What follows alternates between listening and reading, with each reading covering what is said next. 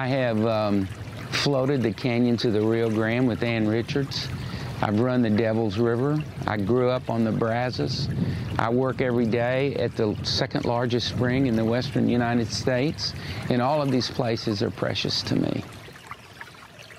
The biggest issue facing freshwater in Texas is the fact that we're going to have twice as many people in the next 50 years, and we have already given permission for more water to be withdrawn from most of our rivers than is actually in them.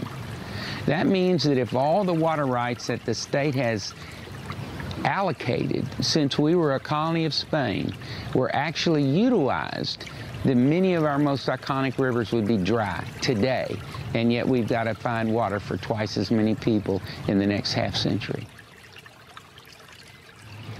Oftentimes, when I speak or appear at various places and quote all of the dire statistics about the environmental problems we face, someone will stand up and say, well, what can I do? You know, what can a person like me, who's a school teacher or a lawyer or an accountant, what can I do to help address this problem? Every one of us during the course of a year can take a child outdoors, can put a child in the water, teach them how to fish, take them canoeing, but expose them to the outdoors so that they understand that it is a source of fun and enjoyment, of spiritual renewal, but it's also something that they must take responsibility for.